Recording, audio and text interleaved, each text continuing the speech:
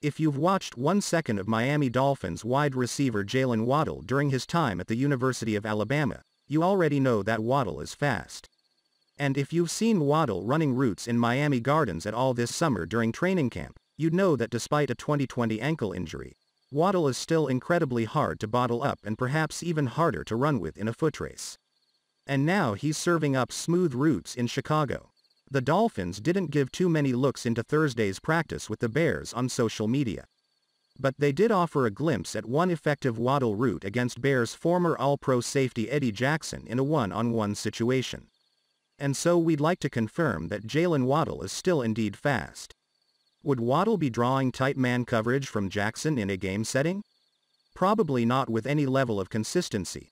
But this is the kind of opportunities that Waddle will occasionally get faced with as a receiver who spends most of his time in the slot. Add in the recipe for a forced adjustment if the team puts Waddle in motion before the snap.